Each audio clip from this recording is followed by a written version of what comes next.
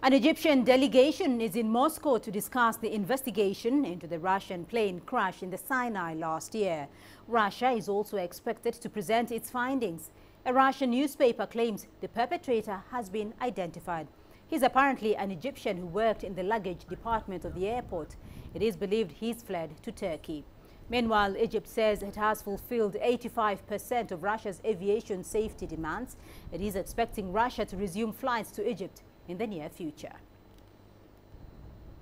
Well, Julia Lyubova is in Moscow and she filed this update now on the Egyptian delegation's visit.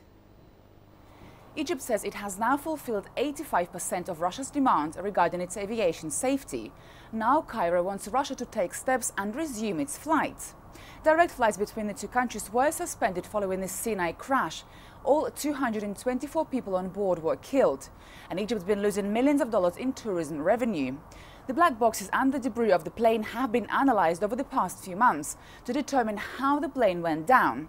But during that time, Egypt has been boosting security in resort areas and at airports. Well, foreign delegations have meanwhile been travelling to Egypt to assess those security upgrades. Last week, Russia's transport minister met with Egypt's Minister of Civil Aviation in Moscow. It's hoped that flights may soon resume and boost Egypt's flagging economy. Julia Lyubova, CCTV, Moscow.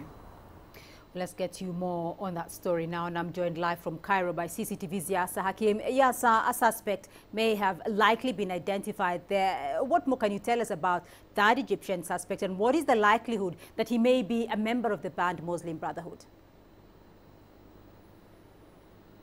Well, yes, the information that has been leaked is that this suspect is working in the airport. He's an employee there, and he has access to the luggage areas of the airport, and that's he used this access to place a bomb inside the luggage that went on board the plane, and that's how it blew up in mid-air before going down in Sinai.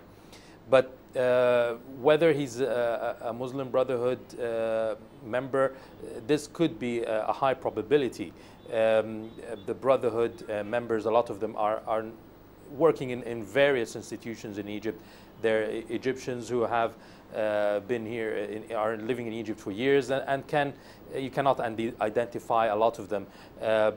And the Muslim Brotherhood uses access to certain areas through these people, these sleeping cells, to try to, as the government claims, to try to bring chaos to the country and more violence that would affect the economic side of the country.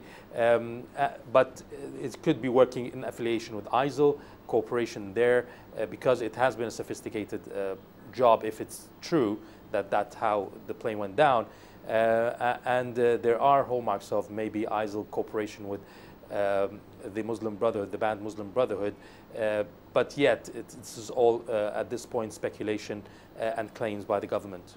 All right, Yasser Hakim following the developments for us there from Cairo.